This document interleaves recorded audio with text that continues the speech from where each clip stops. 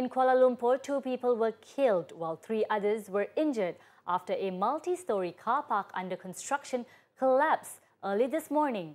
The incident occurred at the Gombak LRT station in Taman Melati at 1:13 a.m.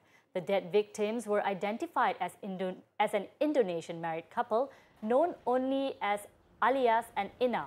The bodies were recovered just after 2 p.m. today. The remains were then sent to the Kuala Lumpur hospital for post-mortem. 2 injured Indonesian workers were also sent to the same hospital. Earlier, rescuers also had to cut part of the 3rd victim's hand for him to be pulled out of the rubble.